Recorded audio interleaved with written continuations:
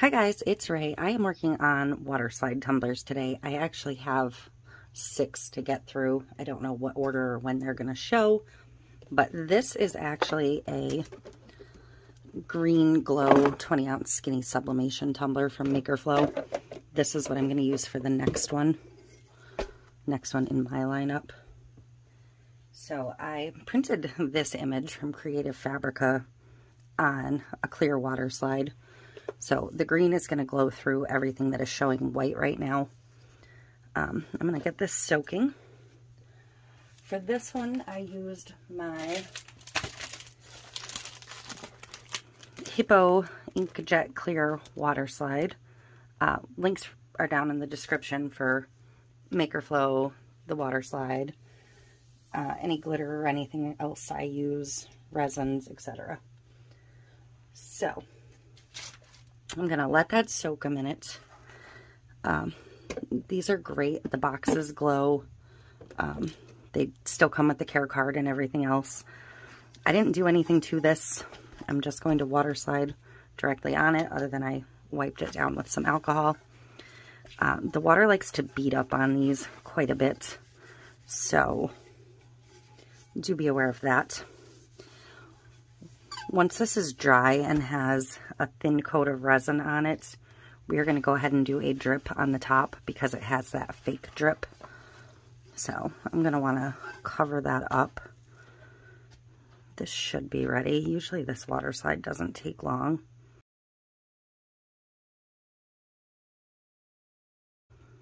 I go down this rabbit hole with Creative Fabrica where I start just searching for wraps, and this is why I'd really like to get a sub setup, even though I said I wasn't going to, because there's so many of them I find that I really like and want to be able to use.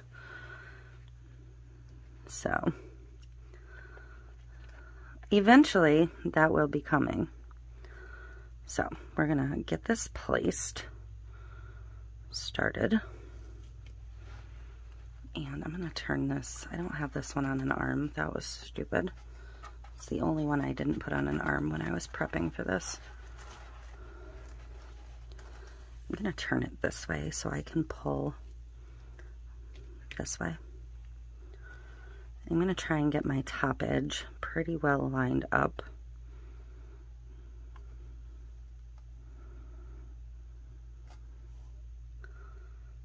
And I do have a little shedding on the edge. That's just because my blade on my paper trimmer is dull. Still, I know, I have not replaced it yet. Other things and expenses keep coming up, and that gets backburnered. But can you see this fake drip? I want to make that a real drip. So I printed this on my EcoTank 2800 with just regular inkjet ink in it, and I spray sealed it 3 times with my Rust-Oleum clear gloss spray, and now I am applying it. I have been really happy with that printer so far. It is basically the bottom of the line EcoTank. It was like $200 at Walmart, you know, plus tax and whatever. But I've been so pleased with it so far, and I have not put a dent in the ink yet. So I do think I'm gonna get probably the same one. I'm folding this corner. This is gonna become a problem. I do think when I'm ready for sublimation, I will probably just get a second one of that, because if I can't afford a large format printer, I might as well just go with a cheaper option, and I've been, like I said, extremely satisfied with how it's working so far. So that is on. I'm actually not concerned about that because the drip is going to cover it. So I know it's summer, but I'm kind of trying to get ahead a little bit on spooky season and maybe some of the holiday stuff, because the supplies for ornaments and things will be hitting the stores soon, and I'll have to be switching gears a little bit that direction here and there. Other products will start selling, so I have to be mindful of that fact in everything I do. I'm gonna grab a dry paper towel. I know in a lot of the comments you guys always tell me you're scared to try a full wrap. Don't be afraid. The worst thing that's going to happen is you're going to pull it off the tumbler and you're going to have to print another one. Yeah, don't be afraid of it. It might take you a couple tries to get I'm not even going to say flawless, because you guys know that I don't do flawless. But that is it. I'm going to let this dry. I'm going to get a quick coat of epoxy on it. I'm just going to leave the bottom of this one white. I'm okay with the way the bottom came out on this one.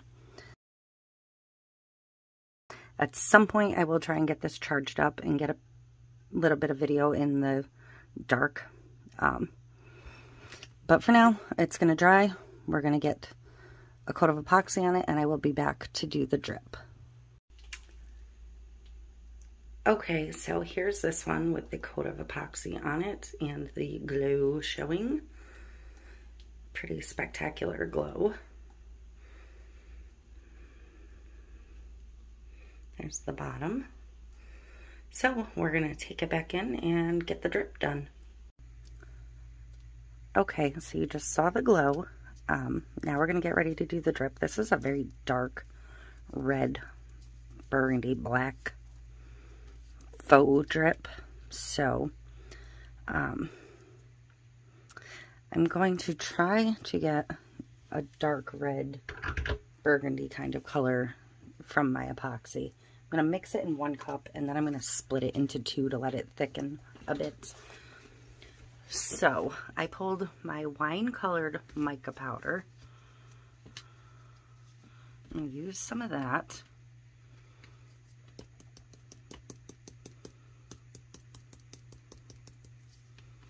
I'm going to go ahead and mix that in first.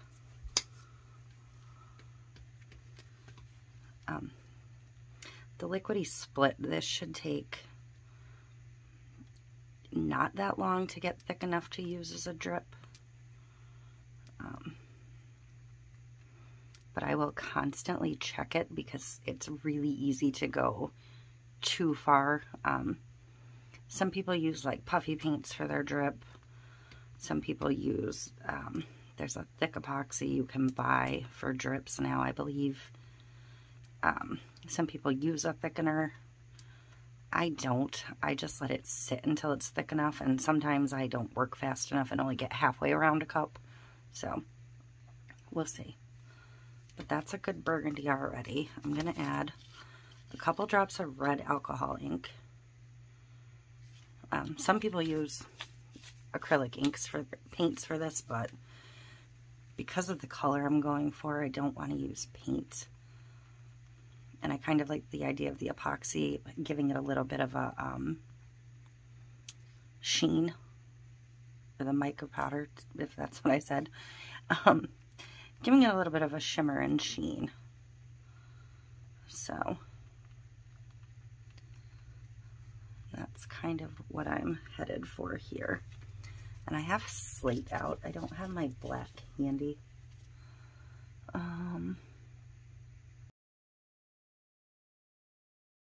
My Let's Resin ink pack right here. This one does have a black, so I'm going to put 2 drops of the black in. Actually, I'm going to start with 1, because I can't go backwards if I go too far.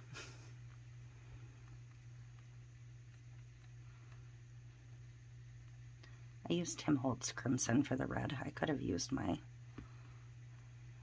whatever the red in this Let's Resin package is, but I didn't think about it.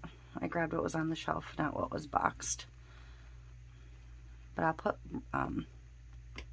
links to the mica and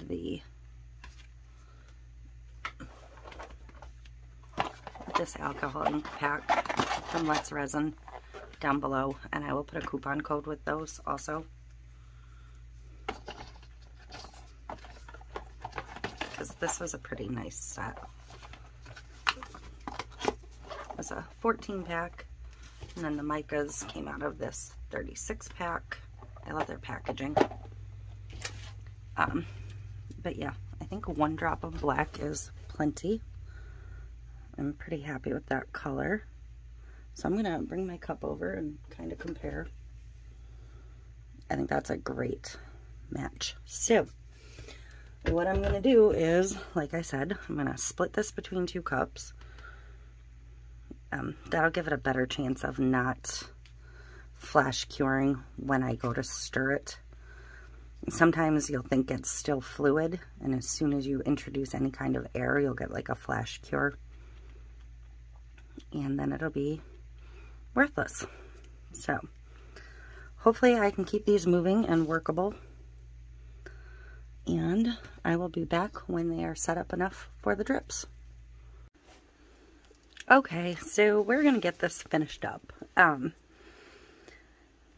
keeping an eye on this resin. I'm waiting for it to warm up, in fact.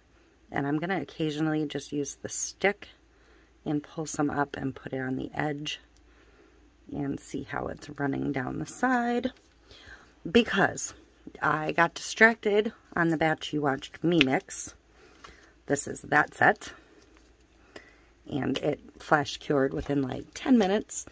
And then I mixed again. And as soon as I went to move it in the cup, it flash cured. So yeah, I'm on take 3 now. So we're going to try real hard not to do that again.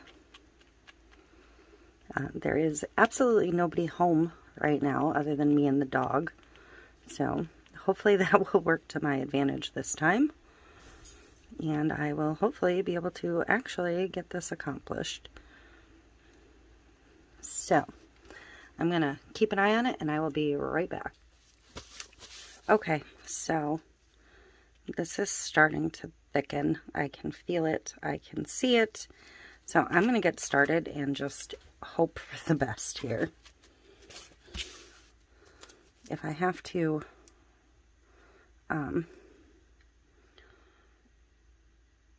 flip it up and down a little bit here and there, I will just do that.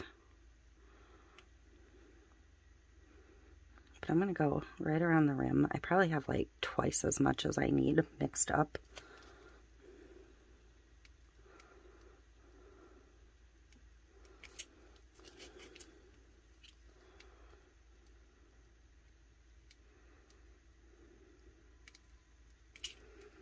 But I'm going to tilt it down.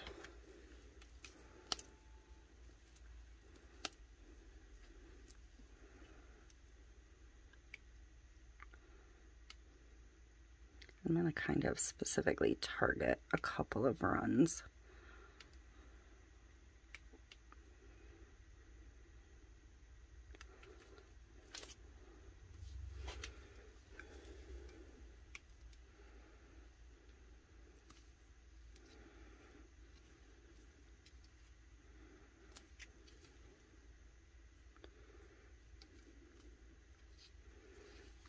Tilt it right side up if I need to.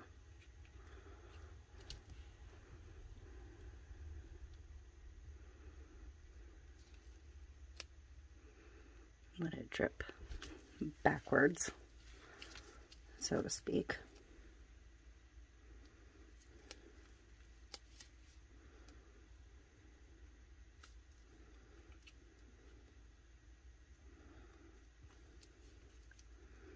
May even run a little bit from that edge. I'm okay with letting this run off because it's excess anyways.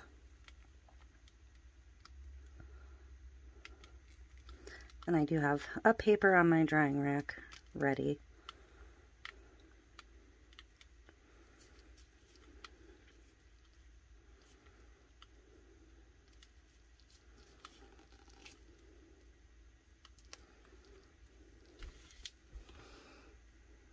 to catch any extra drippage and whatnot. So I do have one of these black drips from the printing that I want gone.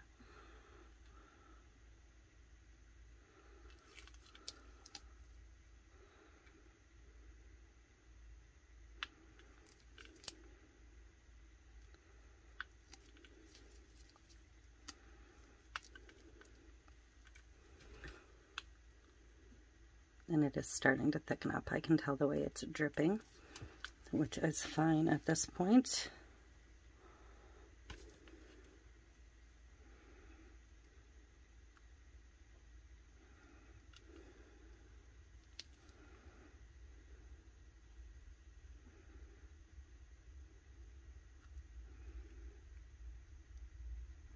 I'm just going to keep layering somewhat.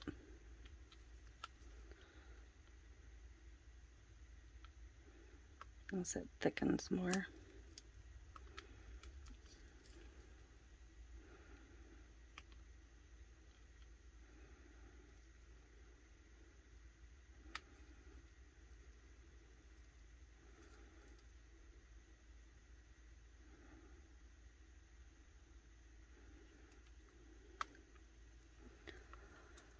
So, I think I'm pretty good.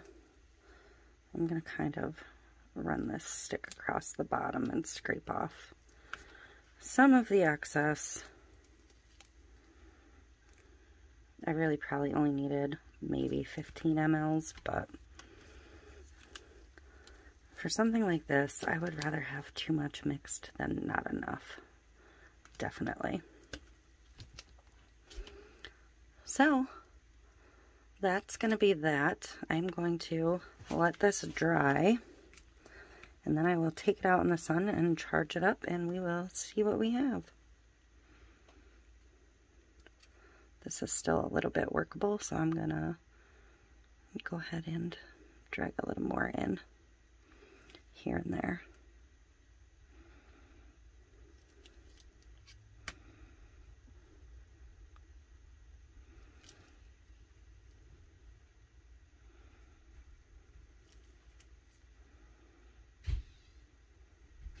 Alright, I will be back when it's charged. Okay, so here we go.